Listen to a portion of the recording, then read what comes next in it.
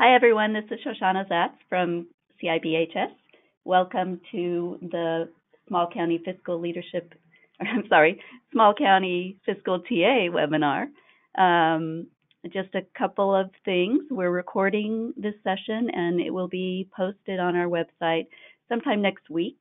The next one in this series is April 26th. Mike will be stopping for questions along the way, so if you have questions, type them into the question box that you should see on your screen. And other than that, I will turn it over to Mike. Great. Thank you, Shoshana. Good morning. What we're going to cover today is mental health financial reporting, and more specifically, the two main reports that you folks prepare, which is the Medi-Cal Specialty Mental Health Cost Report, and then the MHSA Annual Revenue and Expenditure Report. And the goal isn't to go into a lot of really detail. Again, we've got an hour here, but to kind of give you some high-level overview of the reports and processes and what goes into the reports, as well as talk about some of the issues that seem to be coming up more recently with DHCS. So with that, I'm going to jump into talking about the Medi-Cal Specialty Mental Health Cost Report. But prior to doing that, I just wanted to kind of remind you, how the Medi-Cal Specialty Mental Health reimbursement works. And again, it's the counties that contract with the state, with DHCS, as the providers of specialty mental health services. And it's the counties that are the mental health plans. And then as the mental health plans, you're responsible for providing or contracting to provide all Medi-Cal specialty mental health services. And everything runs through the county mental health plan.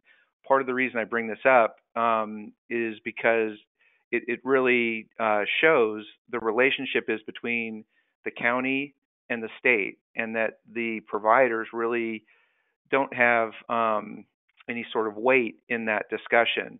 It's then up to the county mental health plan, like I said, to contract with providers. And so that relationship is county with providers. But really there is no relationship between the providers and the state. It's all the county and the state.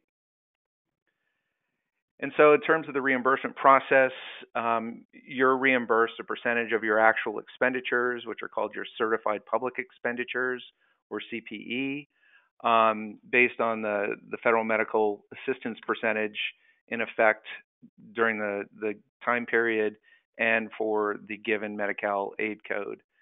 And that works for almost all of the Medi-Cal specialty mental health services.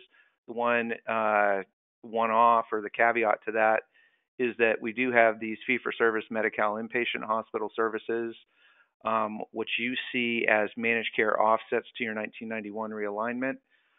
For those services, you should be approving the treatment authorization request, but DHCS themselves are paying the provider directly, and you're just seeing the match come out of your 1991 realignment as a managed care offset. But everything else, which is probably 85, 90% of our reimbursement comes from counties incurring certified public expenditures.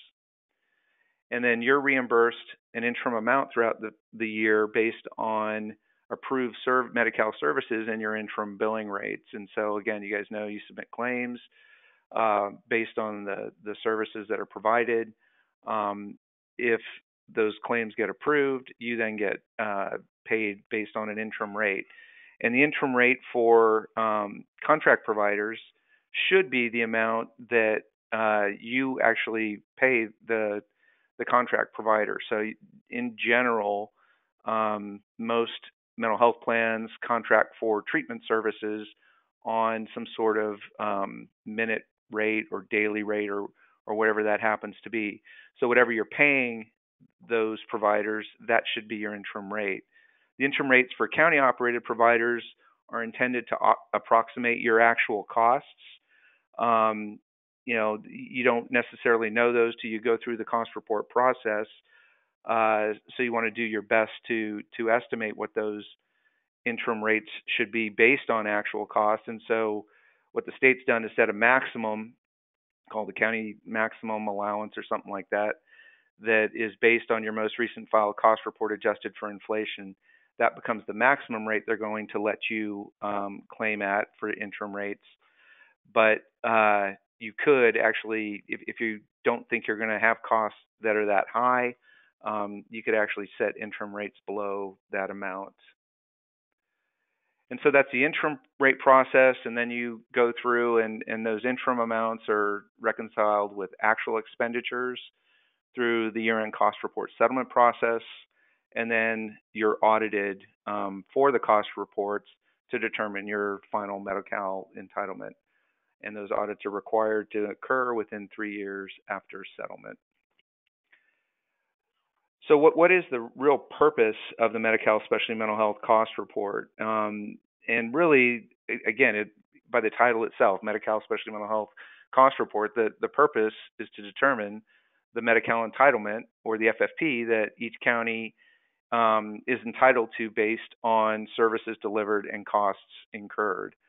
And so that is really the basis. And again, some folks really focus again on these interim payments. And really the way I look at this, it's kind of like taxes, where you have taxes withheld from every paycheck throughout the year, but you don't really know what your true tax liability is until you file your tax returns. It's the same sort of thing here. You set up and you're getting your interim payments based on your interim rates and services, but really you don't know what you're entitled to until you actually complete the cost report. So that's why it's really important. And again, this is all specified in our state plan, which is why we have this process.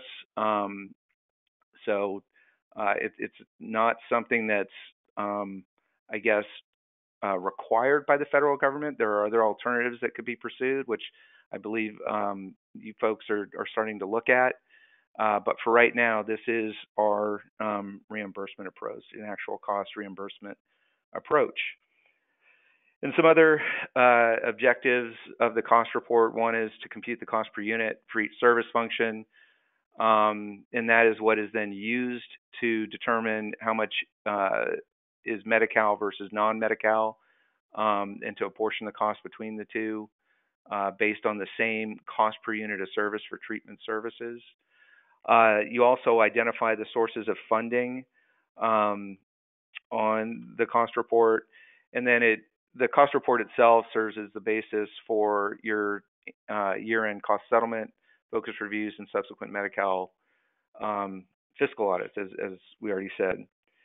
And one critical thing to understand about the cost report is that you go through the year, through a fiscal year, providing services. And so the costs need to align with the provision of those services. And so you really want to make sure that whatever services you're reporting in the cost report, that you have the corresponding costs of providing those services. And so again, now getting into kind of an overview of the cost report itself.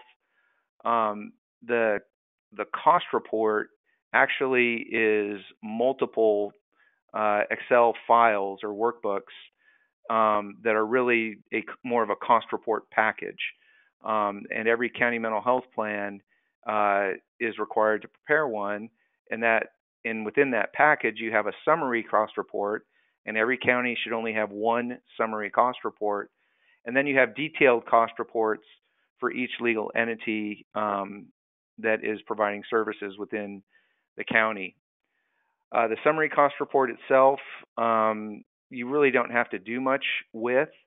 It basically compiles all the data from the detailed cost reports. The only thing you have to add is your Mental Health Services Act funding and expenditures on one of the forms.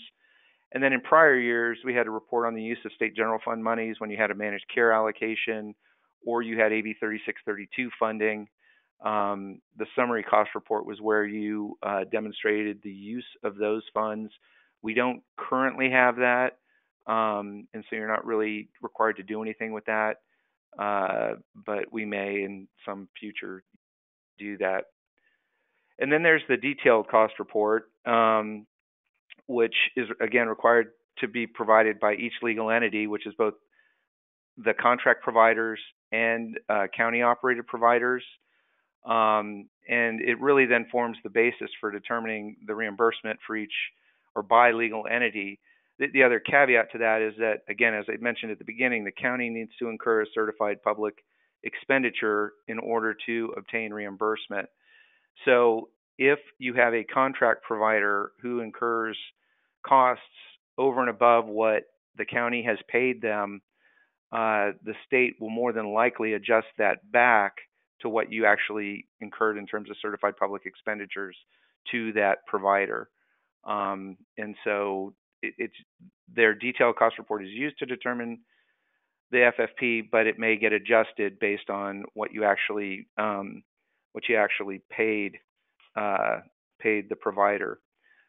The other part too, and this is kind of what I think is a very gray area, is what who or which legal entities are required to prepare cost reports. And obviously any legal entity that provides Medi-Cal services, you need to have their cost report. But some of the legal entities that are not providing Medi-Cal services, and it's again, it's kind of a gray area, and I've heard in some instances where a cost report analyst at the state will require basically cost reports from every entity that provides any sort of service.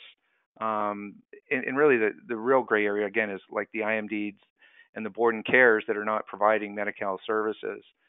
And so whether you decide to have them prepare a cost report, or somehow you've got to back their costs out of your cost, or your payments to them out of your cost report because the services aren't in there. But it really more than likely depends on the analyst that you're dealing with at the state. I think, and there's pros and cons as well. When we talk about administration and how you allocate that, pulling them out and getting the costs out of your cost report is important, and you don't want to then include, for example, some of the board and care costs as if they were provided by the county, because it may have a detrimental impact on your administrative reimbursement. But again, personally, I would say to try to get away with as few cost reports as possible. You for sure need it for the Medi-Cal legal entities, but for the other ones, whether you end up preparing a cost report for each one, or the alternative, like I said, is just to back their costs out as an adjustment, which is a lot easier than having to do a cost report for each one. So why don't I stop there? Are there any or questions on kind of some of this overview stuff before we start getting into details? No questions yet. Okay.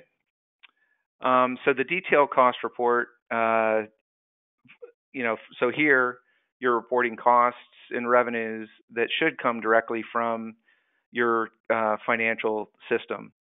And again, it's really important to align the costs with the actual services that were delivered during the fiscal year.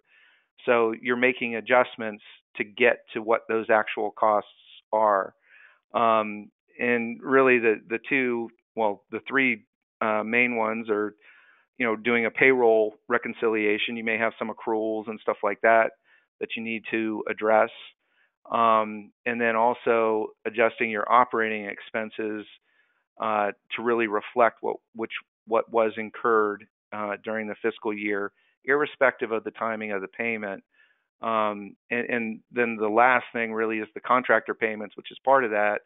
And that, those exercises really are what take a lot of time in terms of getting the costs accurate to be reported on the cost report. And so there's a lot of work that goes into that when you're preparing the cost report, but it's really, really important to align again the services with the costs. Um, and then as part of the detailed cost report, you're backing out your payments to the contractors, again, because you're not showing their services on your cost report. So you need to pull out the payments to those providers. Um, and also, as part of this, uh, the amount that you pay the contractor doesn't have to equal exactly their costs. I know that the cost report analysts at the state like that to be the same, but you may have a policy where you don't recoup from contractors if you overpay them, or there's a threshold, say $1,000 or something, that you're just not going to go after them and recoup, especially if it's a non-Medi-Cal service.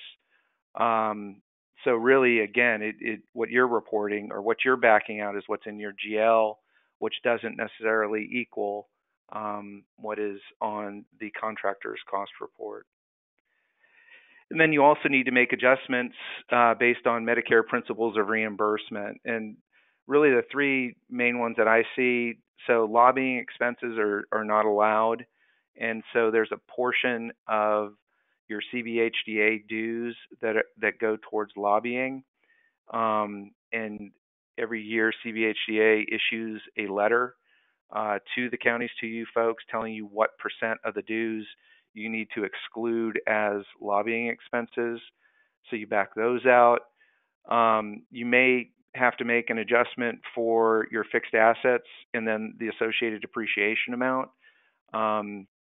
Medi-Cal or Medicare requires that fixed assets be depreciated. The financial level of what constitutes an asset that needs to be depreciated, I think, is pretty much left up to whatever the county's policies are. I know it used to be about $5,000, but if you have a specific, more than likely your auditor controller has a specific dollar amount that then any purchase above that requires the asset to be depreciated. And so you need to make adjustments for depreciation, which could be positive or negative. You could be backing out if the expense was incurred in a fiscal year, you'd be pulling it out and then just adding back in the depreciation amount. And then in subsequent years, you would be adding depreciation over the life of the asset. And then there's also self-insured workers' compensation. So if you're a county who is self-insured for workers' compensation, you're required to back out the premium payments, and you're allowed to include the actual claims paid for workers' compensation. So those are probably the three main ones that I have seen. Here's where you find the detail for the Medicare principles of reimbursement. If you go to cms.gov and go through this, you end up at their list. This is the provider reimbursement manual and the different chapters. The one, it's called costs related to patient care. That one goes through and provides a lot of, costs that are not allowed, et cetera, so that you can determine if there's other adjustments that you need to make. Then the other part of the detailed cost report represents your units of service. That should come directly from your claims processing system. And I know a lot of you small counties are on Anasazi. And it's total units as well as the Medi-Cal units. And then Medi-Cal units are broken out by different, what we would call Medi-Cal programs, which are regular Medi-Cal, Medi-Medi, and then you've got some enhanced programs like refugee, pregnancy, some of the children's services. You have the Affordable Care Act. So you've got all these different programs that you've got to break out for the Medi-Cal units. And that should come directly from your claims processing system. And then the Medi-Cal units ideally are reconciling back to the 835 file for actual approved units, because that's ultimately what you're going to be audited on. All right, any questions on that stuff? Nope. There's Jane Adcock had her hand raised, so let me just take her off mute. Jane, did you have a question? Yeah. So I'm sorry, Mike, a few slides back, you had indicated where the counties would report their sources of income and sources of funding, and it included MHSA. Yeah. Yes. Summary. What about the block grant and 1991 and 2011 realignment funds? So those are all reported on the detailed cost report, and then it rolls up into the summary cost report. Okay.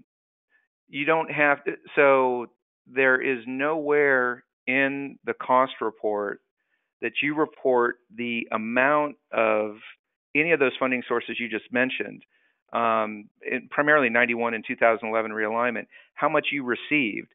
All you do is really report how much you used to fund your services. MHSA is MHSA is a little different in that they want you to also show how much you received and how much interest you earned. Okay, but so when you're showing what monies you spent to cover the services for the year, it does embody all of the fund sources. Yes. Yes. Okay, cool. That's all I wanted to know. Thanks. Okay. Okay, there's another hand raised. Just a second.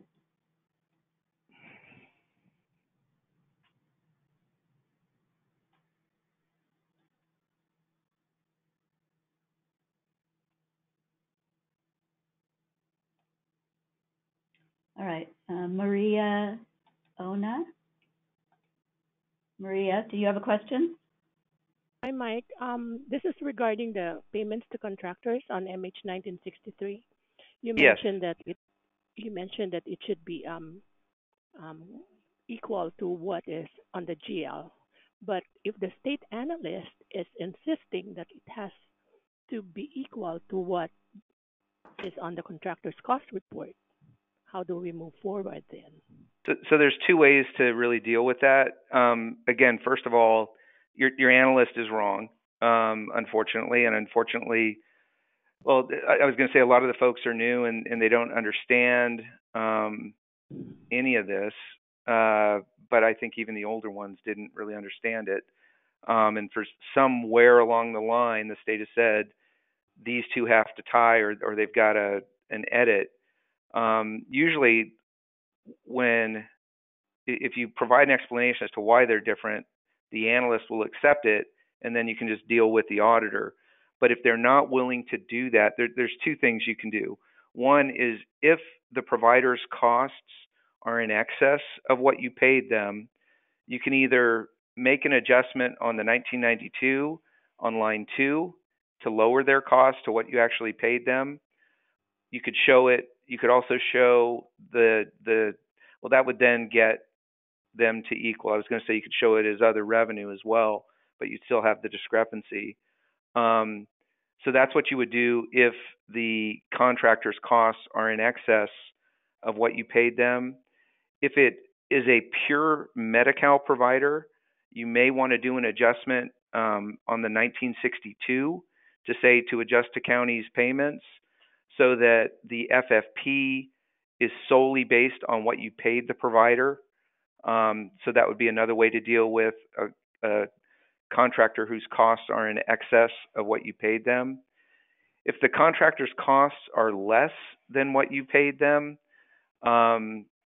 you would probably go to the 1962 and do some sort of write-off, basically saying, for excess payments to contractors or somehow like that, so that you could have the 1963 equal what is shown on the contractor's cost report, but then you'd have a subsequent adjustment to adjust your cost to exclude the overpayment. So those are basically the two ways to get them to match. But again, that they shouldn't have to match. And in fact, it makes no sense if you really think about it. What's what's the probability that these interim payments that you make throughout the year are going to equal exactly what you paid a contractor, and equal exactly what their costs are? But for some reason, the analysts continue to try to push that. So those are ways that you can address it to meet the analyst needs, but still keep your cost report accurate. Okay, thank you. All right. And so I want to talk a little bit about direct versus indirect costs. And this is something that changed in 1011 based on a CMS. The feds conducted a financial management review of the state and of this cost report, and found that the state was not actually treating indirect costs appropriately.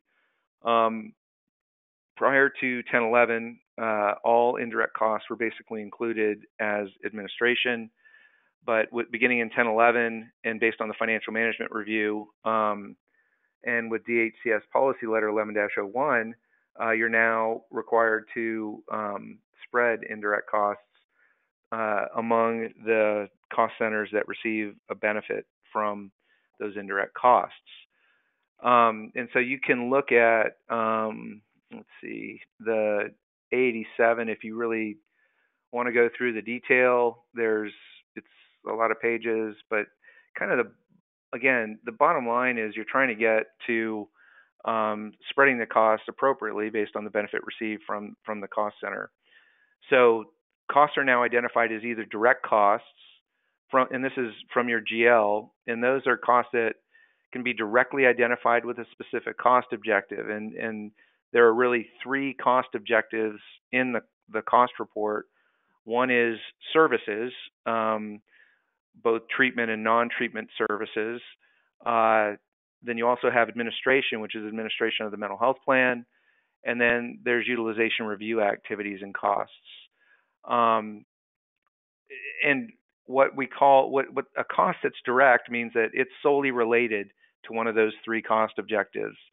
For a lot of small counties, you're probably not going to have a ton of direct costs, meaning you've got clinicians, they're providing services, but a lot of them also do utilization review activities. So really their costs and their activities need to be spread between those different cost centers.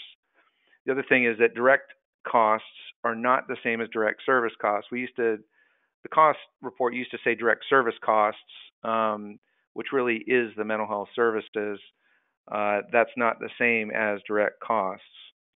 And then indirect costs, like I said, those are the costs that are incurred for a common or joint purpose, benefiting more than one of these activities. The way I generally look at it, these are costs that are incurred because you're the county versus being the county mental health plan. So like you've got HR costs, you've got procurement costs, you've got legal costs. But again, for small counties where maybe you have one facility, and that facility you're doing multiple types of activities, then even the facility costs all become indirect costs that need to be allocated. But in any case, I would refer you to this DMH policy letter 1101, which goes through back in September 2011, which provides more detail, and then again talks about direct costs, and then indirect costs, and talks about how indirect costs must be allocated to the three different cost objectives. So that's direct and indirect. The other thing is, again, the goal is to try to distribute these costs based on the benefit received from the cost center. In general, I think most folks use salaries and benefits as the basis for distributing the indirect costs. You can also have an indirect cost rate plan, which again A87 goes through how to put one of those together. So that's direct versus indirect costs. Any questions on that?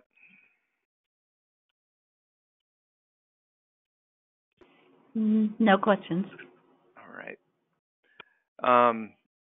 And so then again, you're identifying the direct cost by the different cost center. And I think the one thing, again, that's a little different is this administration, which is really supposed to relate to administration of the mental health plan based on that DMH policy letter, and talks about some of the activities that they call administration. And so it's different how you may be organized internally. And so you may have a unit or division or section that's called administration. A lot of times that does not necessarily correlate with the definition of administrative costs per the cost report. So keep that in mind as you're going through the cost report, that it isn't necessarily everything you call administration. And again, part of the way I look at it is, if you were a clinic, would you incur those type of costs, or is it a cost that you incur because you're the mental health plan? And if it's a cost you incur because you're the mental health plan, then it's administrative. Then administrative costs are separated on the cost report into the different categories or programs, whatever you want to call them. Which currently, at least for 17-18, included, just regular Medi-Cal, healthy families, and included in regular Medi-Cal is going to be the Affordable Care Act. The M-CHIP is the enhanced kids stuff. Then there's non-Medi-Cal, and then there are the administrative costs complying with the continuum care reform, and those are identified because you can get some state general fund reimbursement for those. And they basically give you three different approaches to identify those. And again, this, so one of which is percentage of program beneficiaries of the population served by the county, or you can use relative values, which is a weighting of units based on charges, or you can use the gross costs. The auditors really like gross costs because the first two, unless you have so, for example, for relative value, the auditors expect you to allocate some of your administrative costs to non-treatment activities, such as, if you're doing outreach and mode 45 type activities, or if you're doing client supports and more the mode 60 type activities, the auditors expect to see some administrative costs allocated to those non-Medi-Cal activities. And if you don't have units and charges, then you can't use the relative value because you would not be allocating any administrative cost to those modes. Same with the percentage of program beneficiaries. And this one has changed, and I don't even know if the state really has it right yet, because in the actual provider manual, they say that the percentage of program beneficiaries of the population served by the county, this is the number of units of service of the beneficiaries for each program divided by total units of service. So that's not units of time, that's units of service. That'd be like client contacts. And again, that so that would potentially be okay.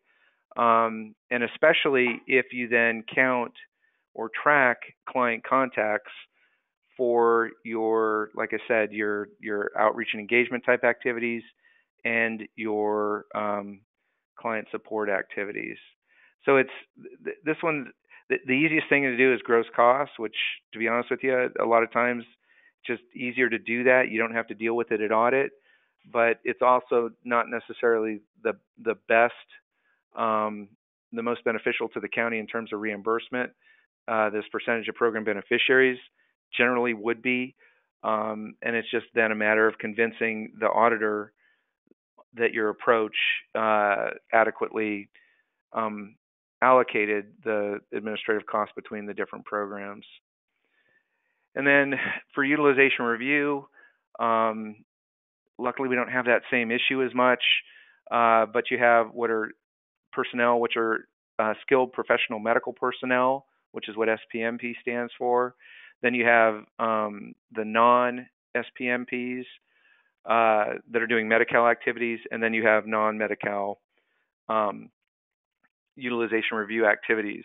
And since you only do utilization review for treatment services, you don't have to worry about the mode 45 and the mode 60 issue. So here you can, here the gross cost actually just within your treatment modalities generally works out pretty well. Or you can, again, use client contacts or unduplicated clients to allocate costs. The one thing though with the SPMP, you want to take a look at DMH letter 0511 that kind of goes through the requirements for the SPMPs. And just as a heads up, the auditors generally have interpreted this when the definition of the cost of SPMP need to be directly identified. And so they're saying basically you cannot allocate any indirect costs to the SPMP category. And then direct service costs, which are allocated to modes of service, which are 24-hour care, day services, outpatient services, and then, like I said, your outreach type things and your client supports, mode 60. And then for the treatment services and treatment modalities, costs are apportioned between Medi-Cal and non-Medi-Cal based on units of service. So in other words, you come up with a cost per unit or cost per minute, and then that based on total services delivered multiplied times the units or minutes that were Medi-Cal, and that determines how you apportion the cost between Medi-Cal and non-Medi-Cal. And then we still have this lower of cost or charges comparison, and if you look at the provider reimbursement manual for CMS, they actually have that in there. And so, but it's an aggregate comparison but separately inpatient from non-inpatient services. But the one thing that changed, and this was right around when the state was allowing you to submit the supplemental claims for costs incurred above your reimbursement for basically from January 1st through 11/12. They've factored into the cost report that county legal entities are entitled to actual costs, meaning if you, on the cost report where it says, is this a county legal entity report, if you click on yes, then it's going to default to give you your actual costs, which is great. And it should have been that way for a long time, so that you don't have to go through and compare costs to charges. Just a couple of other things on the detailed cost report. You are, even though we used to have a schedule of maximum allowances, which again was part of that supplemental payment, where you were able to get reimbursement above the SMAs. Those were a state-imposed limit that went away in 11/12, I believe, or 12/13. So we no longer have the maximum allowances other than for what they call the admin days in inpatient facilities. But what didn't go away is this administrative cost limited, which is limited to no more than 15% of your Medi-Cal direct service costs. And there's a couple of parts to this too. So you want to include all your contract provider Medi-Cal direct service costs when you figure out that limit. And then you also want to pick up all the inpatient direct service costs, including the gross payments to fee-for-service Medi-Cal hospitals. This, for some reason, has been an issue now with some of the cost report analysts where they don't understand this and they're looking for support in your cost report as to how you came up with the number that you're including for inpatient direct services. So hopefully they get some education. And if you get pushback saying, why did you include that? It is allowable. And make sure you include that, especially if you're bumping up against the 15% limit. And the other, a lot of counties, the easiest way to try to figure out your gross payments for fee-for-service Medi-Cal hospitals is to take your managed care offsets and multiply it times 2 or divide it by 0.5. That actually is very conservative because that would not include any of the fee-for-service hospital payments that are for Affordable Care Act clients, for example, which you would not see any sort of offset for. So ideally, you're tracking it through your treatment authorization request system, and that is a better place to get that number. But at least if you include, doubling of your managed care offsets, it's something, but it's still, like I said, it's conservative. And then, on the MH 1992, that's where everything kind of comes together. You've got your total costs, and then you need to show how those costs were funded. And so this is where you're reporting on the 1991 realignment, 2011 realignment, MHSA to the extent MHSA funds were used, any of your grant funding that was used. On this form, the Medi-Cal and the match for the ACA, which is state general funded, those are automatically calculated based on your inputs into the cost report. But all the rest, and you have to report on. You have to go ahead and put it into the cost report. So that's a detailed cost report. Are there any questions?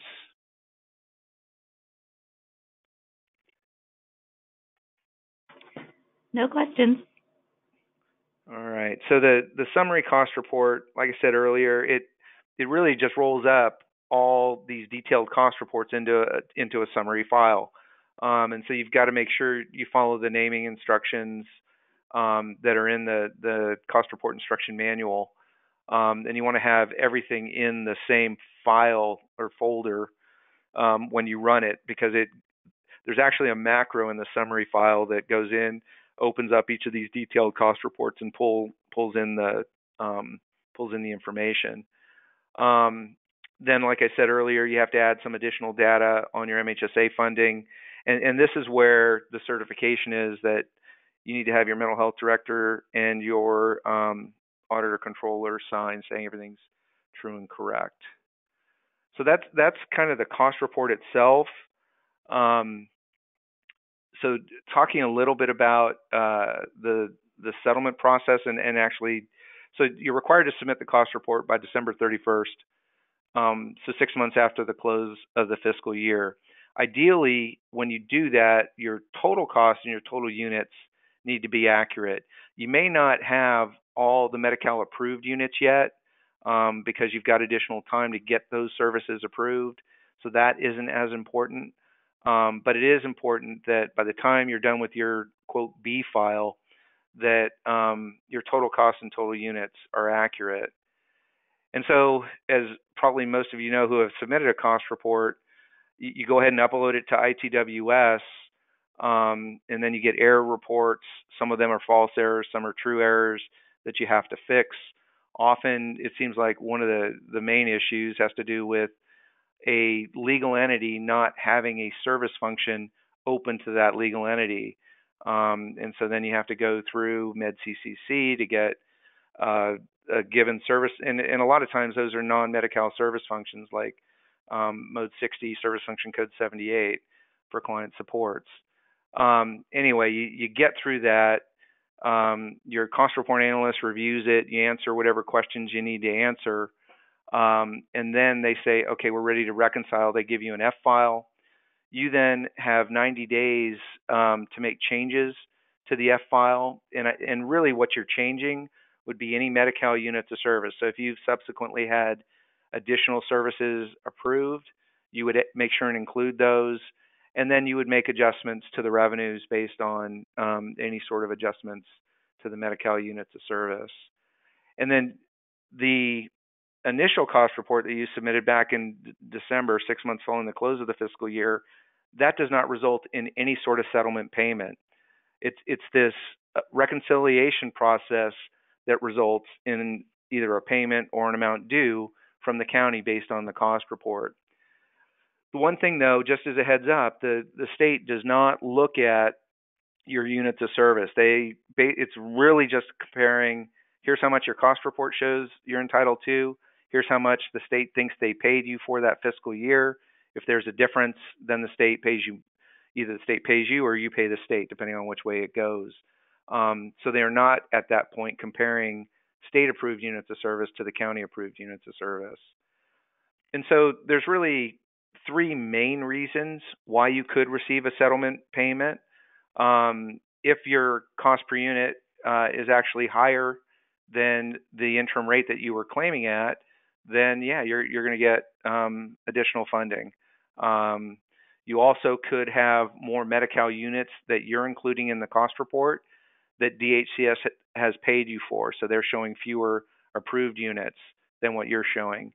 And then what was, and probably still is somewhat, especially with small counties, a lot of counties do not fully or claim at all for Medi-Cal administration and or utilization review during the fiscal year.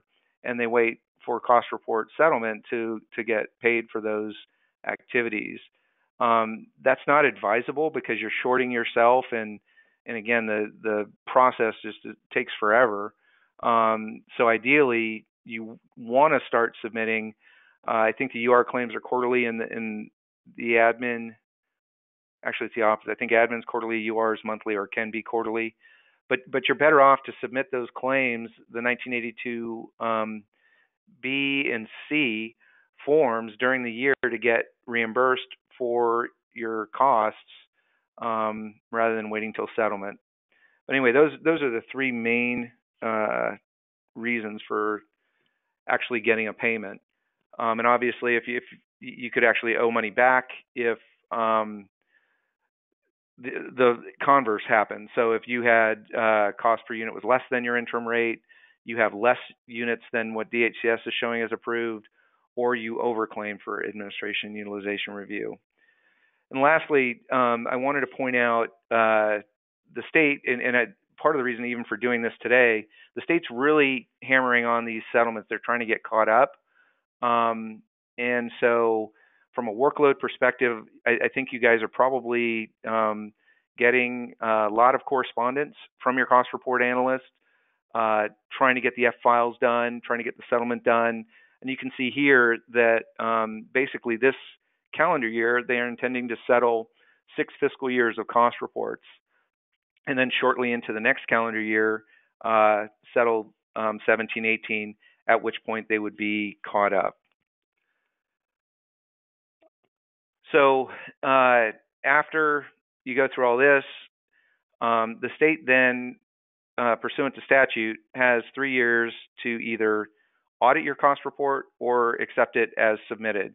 And it's 3 years from your most recently filed amended cost report is the way the statute reads. And there's really a couple of issues or areas that they look at.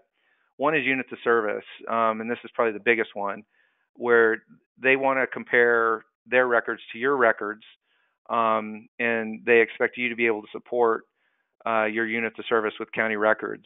Because we're dealing with some super old years, 10, 11, 11, 12, a lot of you have changed systems, and so you no longer have the capacity to go back and extract reports, which is really, really a shame. So think of that as you go forward, making sure that you're documenting your units of service and the reports in detail so that when you get audited, you have the support for those units of service.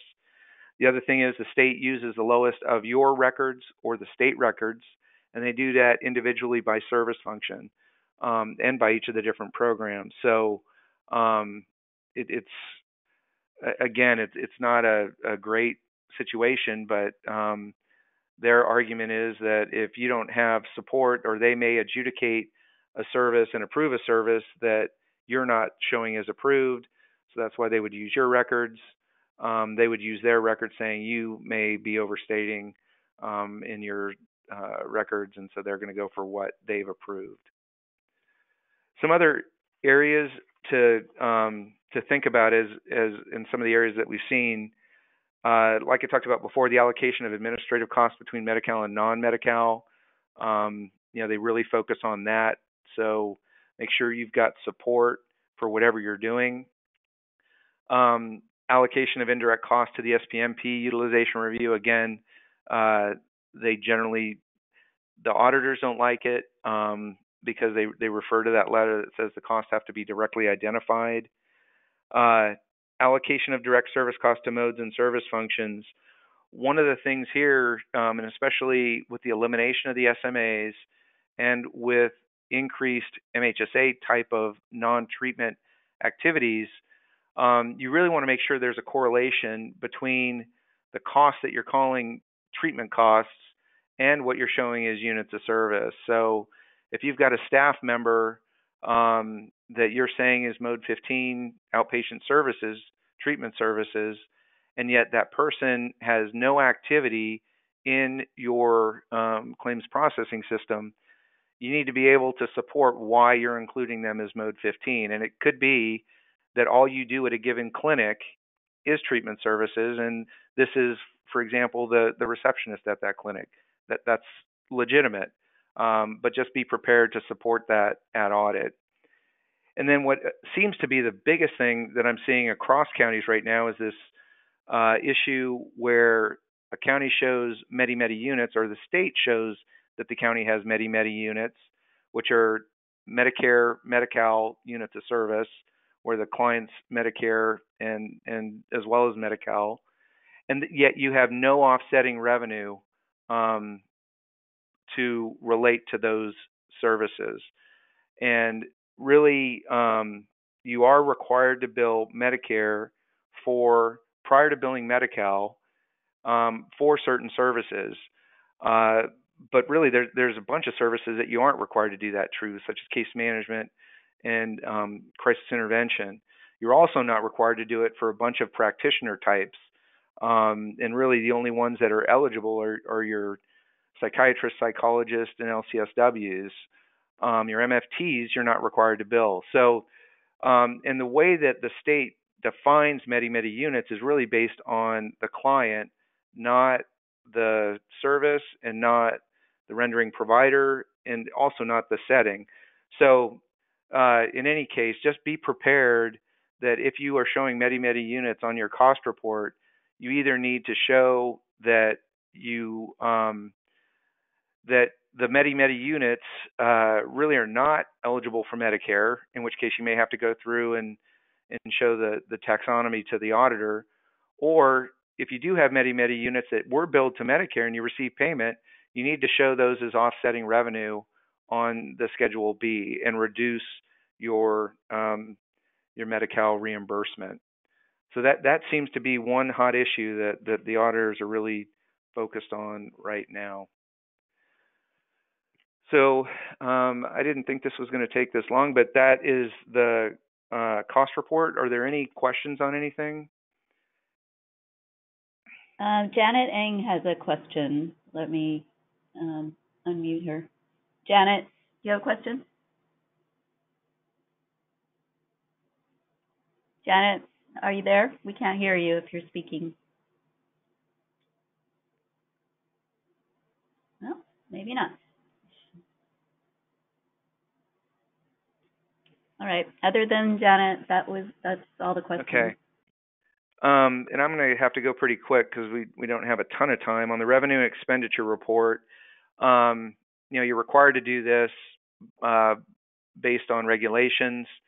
And historically, DHS has issued, the template and instructions. It's changed from year to year. One thing I want to make sure, and I've got a link later in here, DHS does now have some proposed fiscal regulations for the MHSA. and they're referencing the form and the format in those regulations. And so you probably want to take a look at that. The one thing, unlike the cost report, where there really isn't a penalty for being late, other than at least at this point, DHCS will withhold 25% of your future MHSA distributions if you don't include the complete and accurate revenue and expenditure report by December 31st. They go through the purpose, which you can see here, and something new that we just had added was you've got to start reporting on veterans services, which is just going to be one, it looks like it's going to be one number across all components, so at least you're not having to do any detail on it. But really, from my perspective, it seems like reversion is really the focus of the purpose of the revenue and expenditure report, and looking at unexpended funds or determining the amount of unexpended funds. I'm not sure how much true evaluation has gone on, based on information submitted. Couple of things, all the expenditures that you're reporting on the revenue and expenditure report, or at least the use of the MHSA funds, need to be consistent with either your 3-year program and expenditure plan, your annual update, or other update.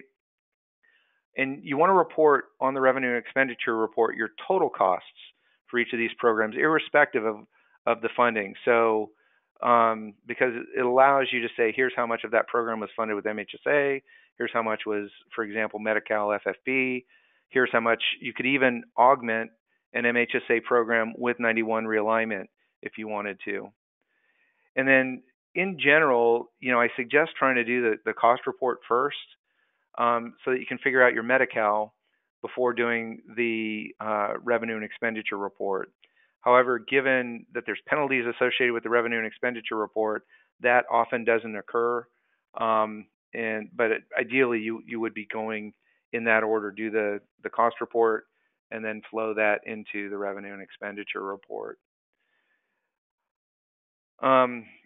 The report itself, for each of the different components, you're reporting costs separately for planning, evaluation, and administration. The one thing that's a little unique is for innovation. You have individual administration and evaluation for each project. The other thing on this, it's the description of indirect costs and how to address those or allocate those is somewhat ambiguous or confusing, I think, in their instructions. It's unclear whether you're supposed to allocate indirect costs to each of the individual programs for the components, or versus just leaving it as administration. If it is intended to be consistent with the cost report, then you should be allocating it. But again, the instructions are somewhat confusing, so I'm not sure what the state's really asking for there. And the other downside, anytime something is vague and ambiguous, it's left up to the auditor to make their own interpretation, and that's usually where we get into a lot of trouble. And the state does as well, because the auditors don't necessarily use common sense. They're looking for, black and white in terms of what they read, and then they make an interpretation, and you end up in appeal. Anyway, transfers to Joint Powers Authority, you report those as well, but then you also have to report the expenditures incurred by the JPA, because now the state's saying that the funds are not considered expended until the JPA incurs the actual expenditure. You also report transfers between CSS and the other components, as well as the prudent reserve. For workforce education and training in the capital facilities, technological needs, and prudent reserve, the Act specifies that you're limited to 20% of your 5-year average allocation.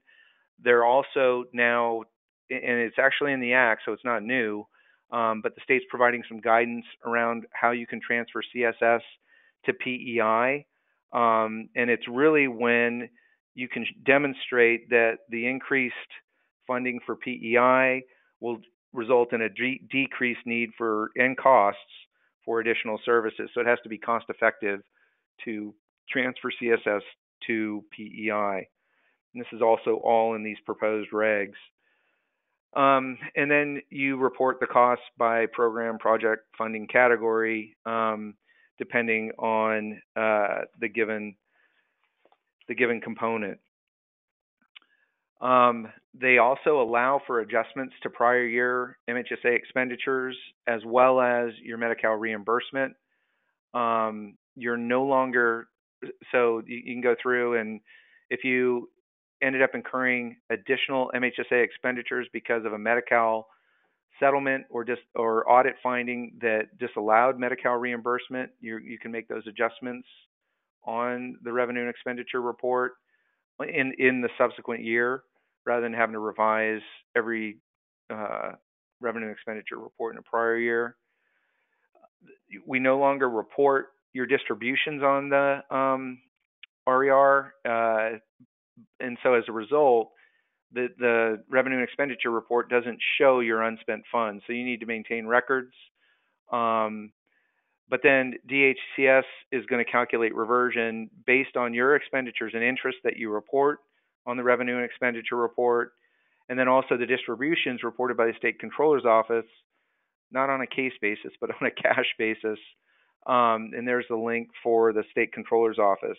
The one thing, again, the state looks at the fiscal year based on when you receive the payment, not when funds are deposited in the fund, which is how the state controller's office reports.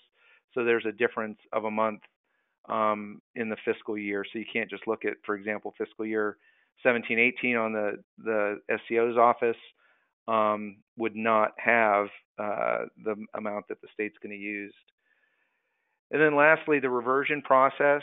And again, here's a link to these new proposed regulations that would put into regulation the reversion process, which says DHCS is going to determine the amount of reverted funds within 30 days of receipt of a complete and accurate revenue and expenditure report. You then have 30 days to appeal, and then DHCS will notify you within 45 days whether they disapprove or approve the appeal. I mean, really what they've set this up to be is you can only appeal basically calculations because that's all they're doing. It's kind of, they're setting in regs how this thing is calculated, and they're just going to mechanically do that calculation. The one thing that the regs did not have is any sort of audit process and or audit appeal process. So hopefully there will be additional fiscal regs that provide a better appeal process than the one that is used to appeal the revenue and expenditure report. In terms of some audit issues, just to keep in mind as you're doing the revenue and expenditure report, the non-supplant provisions are in regulation, and they've been in regulation for a while now. You are required to expand services beyond what was in existence, and you can't supplant funding that was required to be used for services in 0405. So it's not like the supplant looks at what you did last year. It actually goes back to 0405. And then you can't use MHSA for costs associated with inflation for the programs and services that were in existence. So if you basically had the same program that was in existence on November 2nd, 2004, obviously it's probably going to cost more to fund that same program. You can't use MHSA for the inflationary costs associated with that program. But what you can do is augment that program and add elements to that program with MHSA funds, as well as you can pay for inflationary costs associated with MHSA programs. So I don't want to scare you with the inflation thing there. Again, everything that you incur for MHSA needs to tie back to your plan. So you want to be able to demonstrate how a given expenditure ultimately relates back to your plan. You should not be limited to the budget amounts in the plan, but it should be looked at the program and the services and the description. The one exception to that is innovation, where the OAC, Oversight and Accountability Commission, has authority to approve everything that's spent on innovation, and so you do need you are limited to the budget. And if you're going to change your budget, you have to go back to the OAC. I believe the OAC still believes that you cannot incur costs for innovation planning without going to the OAC, which isn't necessarily the way I don't believe the Act's written. But in any way, innovation is just a little bit different than the rest of the components. Obviously you should be tracking against reversion. Most of you small counties, you now have 5 years, at least the smaller of the small counties if you're under 200,000 population. But you definitely want to be cognizant of that, as well as identification of the other revenues and strategically how you want to report those and how you show those on the revenue and expenditure report. I apologize, we went a little long. Are there any questions on the revenue and expenditure report? There are a few questions, but because we went long, I'll just send those questions to you directly, and you can respond. All right. All right. Thanks, everyone. Sorry we went long. Yeah, Next I apologize. one is April 26th. Thanks, Mike. Bye-bye. Bye.